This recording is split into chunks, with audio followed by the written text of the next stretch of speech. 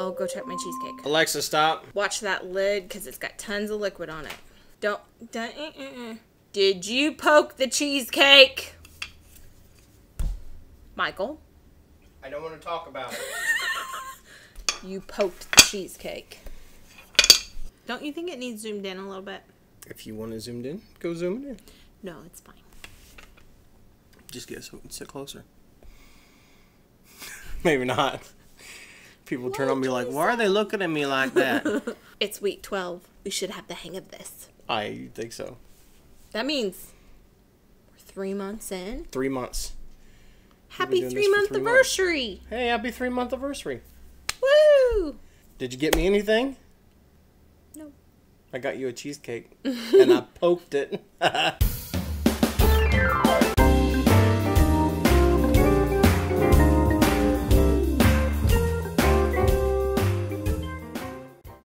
Hi, and welcome back to week 12 of As Good As It Gets. I'm Chris. And I'm Mikey. And this is a weekly chat from our kitchen. We want to welcome you guys back after the Thanksgiving holiday. How was y'all's holiday? Leave us a comment down below. Let us know how it was. Was it a good time? Was it horrible? Whose football team did you root for? You don't have to relive it if it's horrible. Yeah. What did you cook? What did you have? Did you use your slow cooker? If not, that's okay. But what was your favorite thing you had at Thanksgiving? Yeah. We are actually taping this early because we will be doing all kinds of family festivities over the holidays. So we want to make sure that we don't leave you guys high and dry without the weekly chat. Yeah, we figure y'all are laying on your couch like this going, oh, I need something to do while I lay here in my food coma, eating all those leftovers. I'll watch Mike and Chris on As Good As It Gets. Really? That's what I do. I wanted to share something as a brief little update. Because we've been talking about different cookbooks that we like. And so we have our slow cooker cookbook buyer's guide that's out. But this is something I purchased after that. If you guys remember, I absolutely loved Crock-Pot's original collection, slow cooker original collection, which is in that roundup of cookbooks, and we'll share that with you again. But I found this one, I think at Barnes & oh yeah, it's written right on here. I found this at Barnes & Noble. I know that they sell it on Amazon too. Anyhow, I can make that in my slow cooker, which I'm always drawn to these kinds of cookbooks because we love doing things that people never knew you could do. Mm-hmm. And so we have been cooking, we've been using this as kind of a brainstorming book to do things. So like our pizza that we keep talking about, I don't know if it's been up on Cooking Chris's Dishes yet or not, but our Bubble Up Pizza, there's a version of that in here. Ours is quite a bit different, but this is the base that I started with because I find that a lot of times the Crock-Pot branded cookbooks have really good ideas that that are a great place to start. Yeah. So that one, the cheesecake he keeps talking about. That's if you watch last episode, we may have been talking about the cheesecake. It's still cooking. I poked it, and I got in a lot of trouble for it. So it's again, there's a cheesecake recipe in here, and we've adapted it quite a bit for what we wanted to share with you guys. And so we're fingers crossing that it's going to be okay and survives Mikey poking it. Here, when we do recipes, if we do a direct recipe from somebody, we're going to give them credit for it. And I will always link to the cookbooks, even if that's where the original idea started from, even if that's not. But I want to use this for a second because we've gotten a lot of questions here lately on, can I do this? Can I put this in this dish or whatever? This, as well as this, actually, well, not this as much as like Cooking Chris's Dishes. It's called reference material. You take this and you get ideas. Like, for instance, I'm just going to flip open the page. Boom! It says cornbread and bean casserole. That does look good. I might do it. But I would look at some of the ingredients and go, I wonder if I could use blank instead of blank. Or if I could add, I don't know, let's say bacon to it. And it's funny that it came up to cornbread and bean casserole because the cornbread casserole, and I swear this was not planned, that was cool. I had a question on the cornbread casserole. Somebody asked if they could use bacon and chives and put in it.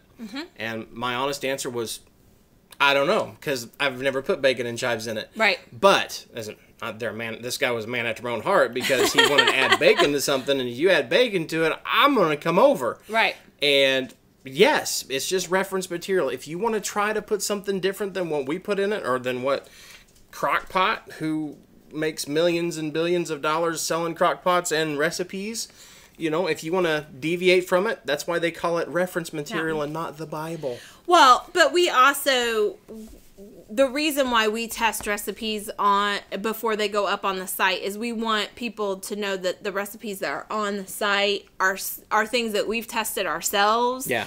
And most of the time, most of those recipes have been tested several times in our kitchen to make sure that we've tweaked it to get it just the way that we like it and the way that we think our readers will like it. Right.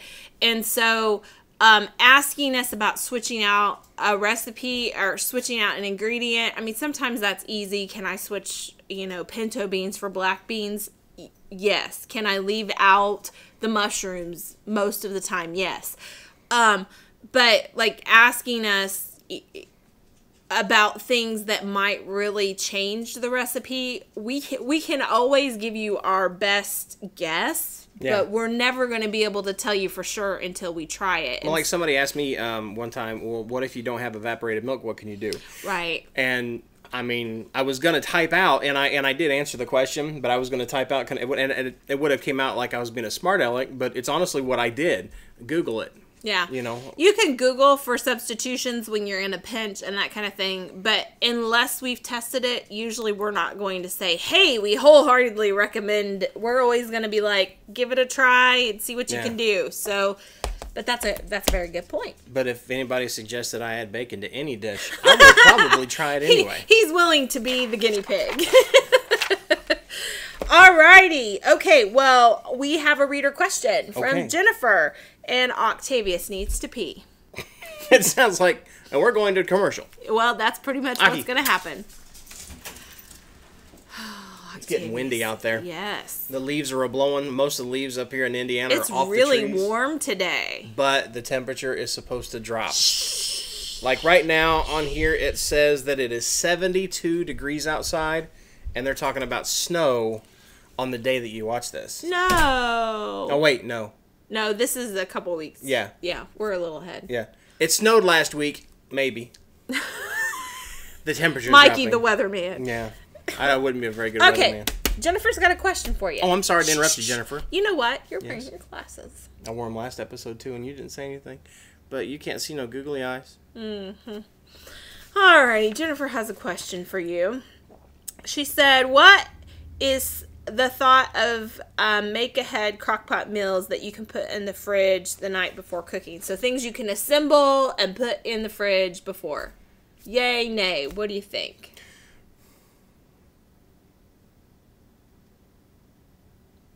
I really should have thought about this question and read this question before you asked me on the spot because I don't know.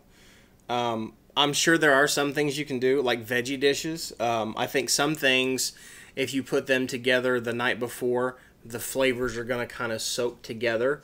And then when you cook it, it'll be more, it's kind of like it will, how something tastes better the next day versus how good it tastes the day of?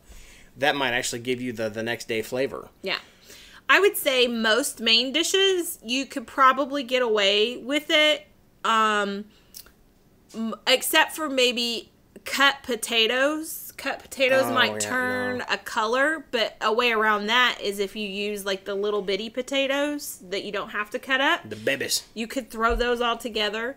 Most other cut vegetables, I think you're probably going to be able to get away with. What do you think about meats, though? Like if you were to take a chicken dish, like a chicken and stuffing dish, and put it in the fridge the night before and let it sit, is there any danger with that, do you think? Not with the meat, but I would be afraid that your stuffing would disintegrate overnight. Because I would be more concerned about any kind of bread or baked good, like our pizza that we keep talking about. I wouldn't crack that biscuit tube open and put that overnight, because I don't know how that would do overnight. Oh, I don't think it'd do good at all, because the liquids would soak down into the biscuits. But on the flip side, if you do the crustless pizza, like what Lou has a recipe up for the crustless pizza, I think it would do fine, because it's just the layers of ground beef and tomato and the toppings, or tomato sauce and the toppings and the cheese and something like that. It's going to do fine overnight.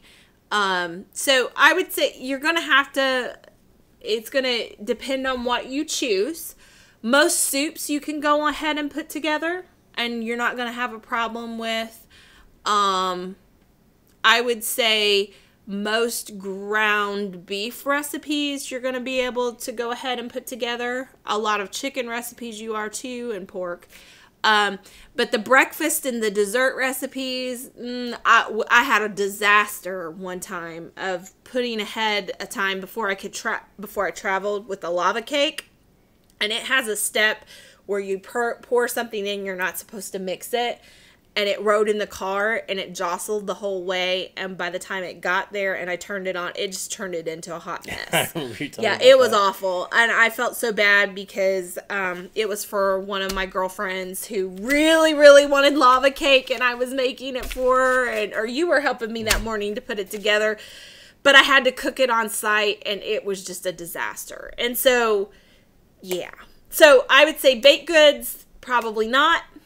But most of your main dishes and soups you probably can get away with. And this will also kind of help another question. If you're using a ground beef recipe, make sure that your ground beef is already cooked up. Again, this is where you'd want to use that make-ahead ground beef recipe that we've showed before.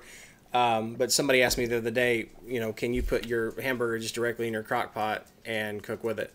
No, because all you're going to get is one great big honking slab of meat and not chunks like you want into your bites. That's where the make-ahead ground beef comes in real handy, because it turns a lot of those ground beef recipes into like a dump-and-go recipe, because you can just grab a bag out of the freezer a lot of times and crush it up and sprinkle it in, and it'll be fine. Like we do that with soups all the time. So without knowing specifically what you're talking about, that's kind of our basic answer to putting things, but we do that here, particularly if we have a big day where we're taping a lot of stuff. I might prep a lot of things the night before and put in the fridge. Roasts and those kinds of things almost always can be put together, and honestly, if you don't care for your potatoes to be a little discolored, you could chop those up too. But some people they don't want their potatoes to brown or I guess if you freeze them chopped, sometimes they even turn a little black, but they're still okay. But anyhow, so that's that. Now we need your magic to go to the menu. You ready? And 1, 2, 3. Hey, baby, what is on the menu this week? Alrighty, well, we are going to show you guys a little bit of some of our, what I would consider lighter dishes that are on the site. It may or may not fit your particular menu, but with all the Thanksgiving feasts and all the holiday dinners that we're going to go on, we just wanted to show you some of our favorite recipes that aren't quite so heavy. So that's what we're going to do. Okay, so breakfast. A great warm breakfast in the morning is our crock-pot creamy oatmeal. It's just something that we like to keep in the fridge, and everybody reheats it. You can sprinkle some fruit on top, nuts on top if you want. It's just a general great recipe. For dessert, my friend Sarah at the Magical Slow Cooker has a great cookbook out that we actually made her fresh berry syrup from. And so if you're wanting a light kind of dessert, that fresh berry syrup served over an angel food cake is really, really yummy. You can either make a homemade angel food cake, or you could get one from the store. Yeah, and check her out also on YouTube at the Magical Slow Cooker. Yeah. You're not cheating on us, we promise. We support her too. We say she's awesome. She's got some great recipes. Yep. Sunday is our usual family day, so no cooking on that day. Monday, we've got a Cooking Chris's Dishes coming up that features this. It is our one-pot chicken dinner. It's just a great kind of throw everything in the crock pot that is very, very yummy. It's got potatoes, carrots, rosemary, chicken. It's just cooks up real nice. Very hearty, very well, very home style. Home style, but it isn't super heavy. It doesn't have like a heavy sauce or anything like that. So, and then on Tuesday, we've got our Fiesta pork chops. Olé. Yes, and we're serving those over brown rice. I actually am not a fan of brown rice. I really don't enjoy it.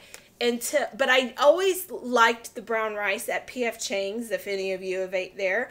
And so I did some research, and I found, and we'll put a link to this, I found the rice that tastes like the P.F. Chang's brown rice. And so it is so yummy, and so it's a great way for us to be able to eat brown rice and enjoy it, because I don't like the minute rice version or whatever. So anyhow, over brown rice, and we're also going to serve that with our sweet potatoes. On Wednesday, you can have leftovers, or we've got Lou's version of chicken white chili, which is a very yummy, lighter version of chili. And then on Thursday, we've got our beefed up tacos, which have lots of beans and I believe tomatoes inside with the beef. We use an extra lean ground beef when we make ours up, and it's very, very good. And then we're serving that up with some homemade guac. So got that. And then on Friday, we've got steak and mushroom soup, which is just, it's got yummy cremini mushrooms in it. It's got leeks in it. If you don't want to use leeks, you could use onions instead. It's just a yummy, great way to have a soup that isn't too heavy either. So that's what we're eating this week. Saturday we'll be doing more recipe testing to get more recipes up on the site, as well as on Cooking Chris's Dishes. Yes. So do we need to high five it back? I think we do, because good job, baby. Ready? And we are back, and it is time for the featured slow cooker of the week. And we have for you this week the Hamilton Beach. Right size. What? It's called right size. Right size. Do you have to do this when you tell people? Sure. It's the right size. Yes. And this is a 6-quart. It is a 2, 4, and 6 quart. Oh, that's right. That's why it's the right size. And one of the things I like about it is his favorite feature. Well, it's because of transport. When I take stuff into work, and coworkers, if any of y'all are watching, I'm going to be bringing some stuff in soon. But I want something to hold those lids down, because I drive like a maniac and the lids tend to slide. So yes. So what's really cool about this is you can look on the inside of the crock. I'm going to take this out. I don't know if you'll be able to see it or not. It's got markings. There's ridges. There's a ridge. There's a ridge. And then a button. And then the top. And so however much food you fill up the slow cooker, if you fill it to the first ridge, then it's a 2-quart recipe. If you fill it to the second, it's a 4-quart. And if you fill it above the second one, then you should use the 6-quart setting. Yep. And so this is a really neat slow cooker to have when you like to cook lots of different recipes. And it's a great multitasker. Yes, and we have a lot of people who, you know, are just a family of 2 that are saying, how do I make a meal in my big slow cooker, but it's only eaten for 2, and I don't want to make this great big honking meal. But let's say you're going to have people over at times, and you're going to make a great big honking meal. There you go. You've got your 2-quart setting all the way up to your 6-quart setting. We've actually had a man contact us before who was telling us that he likes to actually double our recipes, even though he's home on his own, because he likes to freeze a lot of stuff. So he oftentimes is asking, okay, what do I do to make this double the recipe? But the front panel just lets you set what size slow cooker you're going to use. And then your hour, and then your high and low. And yep, your temperature. You know what? This would almost be the perfect slow cooker. We just had it doesn't have a cord winder. Yeah. That's my only con for it. We've cooked a bunch of recipes in this, and it does a really good job. Oh, our pumpkin pie cooks up really nice in this because we can set it on the 2-quart setting and it pops it up. And it's going to last longer because it's got the ceramic versus the nonstick. Yep. So it is definitely a keeper around here. We like it. We had an older version of, I don't think it was called the right size. I'm doing the quotes again. The right size slow cooker. But Hamilton Beach did a multi-bowl version of that. Years ago, we had it where you had the 2-quart bowl, the 4-quart bowl, and the 6-quart bowl. And I just saw last night that I believe Crock-Pot has come out with a multi-bowl version. But honestly, after having the multi-bowl version and then having where it's a single crock, I like this one better because it's less clutter and less to manage. Because you can't cook with more than one bowl at a time anyways. So having it all in one bowl is kind of really, really nice. Yep. I really like that. So that's a good slow cooker right there. Good job, Hamilton Beach. So they do a really good job. Yep. Yep. And they're not sponsoring this show. We're saying it because we like their product. Yep. Hamilton Beach, if you ever watch it, if you want to sponsor the show, call me. But for now, we're just going to use What do you want them to call you? Hmm? What do you want them to call you? Partner would be fine with me. Oh, you're silly. All Okay. right, let's go to the featured discussion where we talk about lighter recipes. Yes. Okay, so Thanksgiving is over and everybody's also going to all these holiday parties. And so I think right about now is when folks start thinking, oh my goodness, I need to kind of lighten up what we're eating in other places or on a regular basis because of all these extra meals that we're having, or it's just a concern.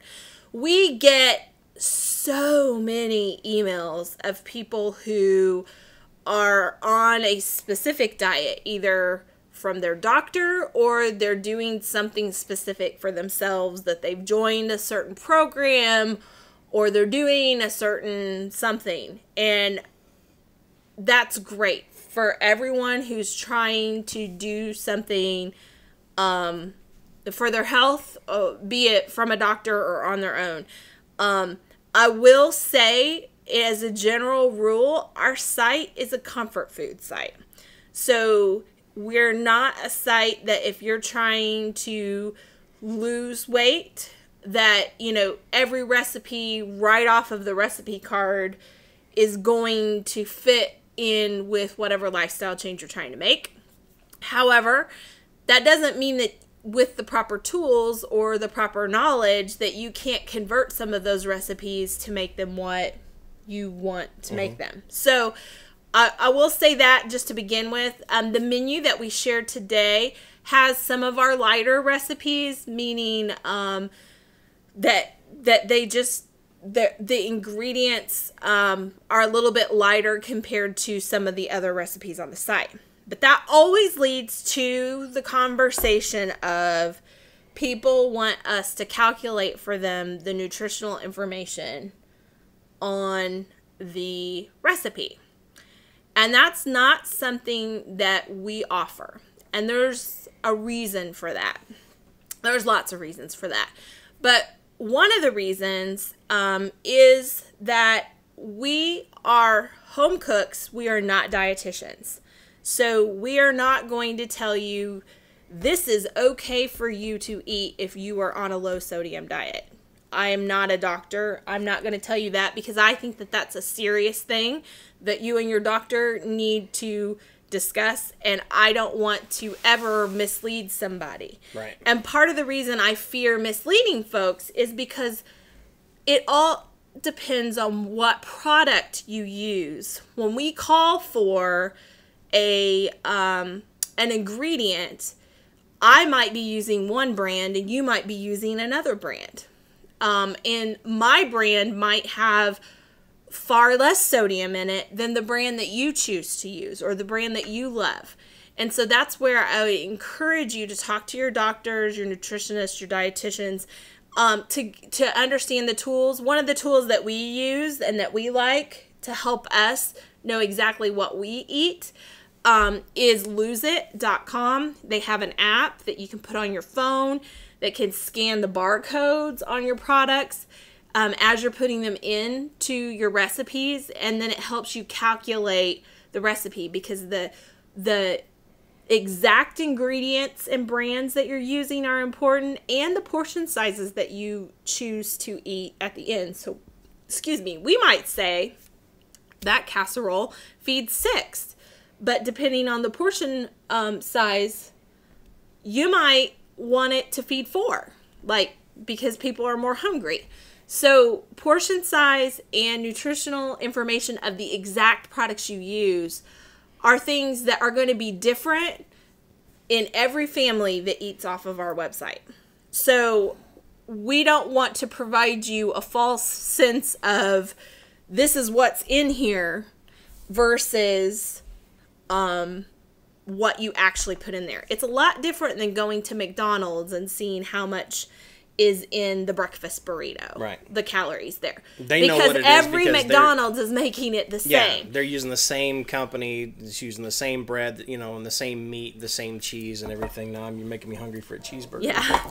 So I went into our pantry just knowing that we were going to talk about this. I did not go grocery shopping for this. I just went to our pantry and looked for ingredients that I had different brands of, that I could show you what I'm talking about. And so I had no clue what I was going to pull out, but I went ahead, and even though these are different sizes, the serving sizes are the same. So I want you to look at that one. This is enchilada sauce, which we use on a couple different of our recipes. And so a great example for 1/4 of a cup, is that the same serving size for you? The calories in this enchilada sauce are 15 calories. How many for you? 45. Okay. The total fat grams in this enchilada sauce is 0.5 grams. How much for you? 3.5. So, let's see, what's another one? The sodium in this one is 370. This one's only 280 milligrams. Okay. So we've got more fat and more calories in this and a lot less sodium. Right. And then I have total carbs as 3 grams on this one. Mine's 4.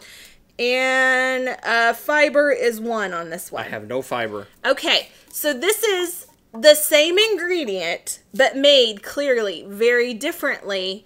And so if I use this one and calculated the nutrition information for you, you'd be getting a lot more calories, a lot more fat, and less fiber and less sodium than what this one has. Now, mind you, that difference you can take times 7, because there are 7 portions in this can. So that's going to give you 7 times the difference as what we just described. So that's one example. But let's go on, because I went through and I thought, well, chicken broth, that's something, neither one of these are low sodium. And I think these are probably a little bit similar, but we'll see. So I thought chicken broth. The calories for 1 cup of chicken broth on this chicken broth are 5 calories. This one's got 10. Okay. There is no fat in this chicken broth. There's 0.5 grams of fat in this chicken broth. All right. Sodium, I'm at 860 milligrams. We're at 860 here. Okay. Carb, I have 1 carb. 1 carb. All right. And then I have no fiber. Nope, no fiber here. And no it just protein. says 1 gram of sugar and no protein? No protein. I've got 1 gram of protein. Okay. That's chicken broth. So and I know that that's not a huge difference, but it technically is double the calories. Yeah. From 2 different kinds of chicken broth. Pasta sauce, which is something that we use a lot. This pasta sauce, the serving size is a 1/2 cup. Same here. 90 calories. 70. Okay, I've got 2 grams of fat. I got 1.5. Alrighty. Carbs, I have 16 carbs. Carbs, I have 13. I have 2 grams of fiber. I have 2 grams of fiber. And I have 2 grams of protein. I have 2 grams of protein. Okay, so again, there's a 20 calorie difference, but this has 5 servings in it. This has 5 servings as well. So this jar of pasta sauce is 100 calories more than that jar. So that's another example. Let's talk about chili. The cans look like they're different sizes, but it actually is the same. A serving size for this one is a cup. This is a cup. Okay. You got 2 servings in yours? Yep. Yep. 310 calories. I have 330. Okay. 15 grams of fat. I have 17 grams of fat. I have 6 grams of fiber. I have 8 grams of fiber. And 17 grams of protein. 17 grams of protein. So again, a little bit different. Now this is a little bit of a cheat. Most pastas are going to be the same, except we like to use a lot of times a Dream Fills or even Smart Taste pasta, which has a little bit more, I believe, a little more what? Has a little bit more fiber in it. And which causes what? And so a 1/2 cup serving here. I have a 1/2 cup dry serving. Okay, and this is 200 calories for regular pasta. 190.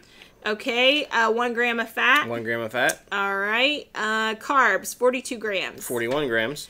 And then fiber, 2 grams. Ooh, I got 5 grams. Yes, protein, 7. Protein is 7. Okay, so it will depend on which one you grab. So if you are, my best advice is if you are counting calories or you are counting something specific in your diet, then you need to make sure that you're calculating using the ingredients that you have. And if you need a calculator, there are all kinds of them online. You might talk to your doctor about what one they would suggest. Like we said, we personally have used LoseIt.com for years whenever we need to calculate stuff like that. So that's just a little example of why I'm not going to start adding that kind of stuff, because what I'd hate, a perfect example is sometimes folks have heart conditions. And so I had somebody asking me about sodium on one of our recipes that called for steak seasoning. And steak seasoning, a regular steak seasoning will typically have a lot of salt in it, which would have a lot of sodium. But there are low sodium versions of steak seasoning. And if I were to just read off the label of my steak seasoning, it's going to have a much different salt count or sodium count than many different versions. And so you need to be looking for the kind of product that fits the diet that you're trying to pursue. The only suggestion that I would tell you guys is when it comes to noodles, I don't care whether it's macaroni, if it's vermicelli, if it's spaghetti, if it's mastacholi, use real noodles. Never use an impasta. Oh my goodness. That's all I got. And that, should I go ba-dum-ching? That's what you married, honey. Yes, yes, yes. So that is our little lighter fare. Like I said, we shared some of our lighter recipes with you today. Again, they may not fit with whatever diet you're on, and that you might look at those and go, geez, that just doesn't. That's what it's. Each person's going to be different. Yeah, and it's like, and our family is different than your family. Yep. We have questions like, "Can you make this paleo?" And I'm going to say, "No." No, because I'm going to eat it. It might very well be, but we don't know because we don't take advice from people who aren't following the same thing you are. So like, we're not diabetic. So when people ask me that kind of advice, I'm always like, you need to talk to your doctor, or we don't, we don't have a gluten allergy. So I would never want to give you advice on what I think is gluten-free, and then all of a sudden you have a reaction to having consumed it because it's a medical condition for you. Right. So, don't take advice from people who aren't following, that it's not as important to them to follow. In my opinion, that's my personal thing, and that's why I'm not going to tell you about, I'm not going to try and give you details about something that I really don't have any business giving you advice on. So we're just going to share what we do, and that's why I just wanted to show you guys how those nutrition labels are quite a bit different, so that you can make sure that what you're doing, you're following whatever diet it is that you're wanting to. But this is for later. Or actually earlier. We taped the menu part at the end, and I just wanted to share my favorite brown rice with everybody. So Now that you've seen now I've seen the brown rice. Yes. I will see it again soon. Yes. But then I will already have seen it by what you've seen. We're time travelers. We're Inception. No. We're Doctor Who. Yes. There you go. All right. Because bow ties are cool. Matt Smith was the only good doctor. I'm sorry. Don't say that. Okay, no, the others are good. I should put that different. Matt Smith is the best doctor. He's your favorite doctor. No, he's the best. David Tennant was good. This new guy, it's okay. I like Peter. Peter Capaldi. Yeah, he's a nice guy. I think I'd like to sit down and sip tea with him. He doesn't really watch Doctor Who, so the only seasons I've watched were with Matt Smith, surface opinion. Yeah. But the one time you got into it was during the Matt Smith Rose and Rory period. Yes. And there's people watching this right now going, "What are Rose they and Rory? about? You mean Amy and Rory?" Oh yeah, them too. I swear I've watched it. But there's people who have no idea what we're talking about anyway. It's okay. They're like, Doctor Who? Exactly. Yes. There's a lot of people who do know what we're talking about. That's true. Yes. We're very excited. It's finally back on this year. Or coming this year. I gave up after Matt Smith left. Matt, if you're watching, come back. He's now with the Queen. Oh, that's true. Yeah. Yeah. Okay, enough random. Now you know what kind of TV shows we watch. Or what I watch. Yeah, what you watch. I watch The Walking Dead. Rick! Alrighty. Okay. Send us your questions. Send us your comments. Bye. Bye.